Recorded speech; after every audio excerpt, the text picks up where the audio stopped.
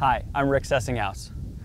I have found myself in a position where I need to curve the ball around the tree to get it over there onto the green.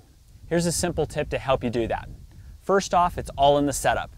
So start with your feet, knees, hips, shoulders, everything aiming to where you want the ball to start. Well, in this case, I have to start it right at this tree trunk. Then place the club face pointing at where you want the ball to finish. In this case, I want it to finish to the red flag. So I get myself set up first.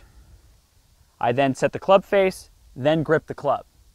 Now here's the key thing in the swing. Swing along your body line, not the target line over here. And you'll see now the ball start to the right and curve back to the left. Let me show you.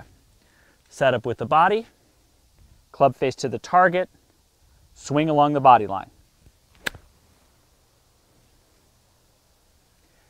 So remember, when you're in trouble like this, think about proper setup and swing along your body line.